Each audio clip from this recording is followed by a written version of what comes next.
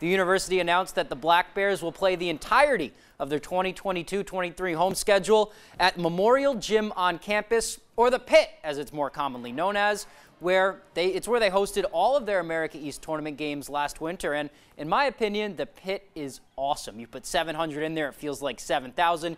Great arena to play in. In a statement, Coach Amy Vachon says, quote, "We look forward to the incredible atmosphere and big crowds that will come and cheer us on, giving us the competitive advantage to vie for a trip to the NCAA tournament."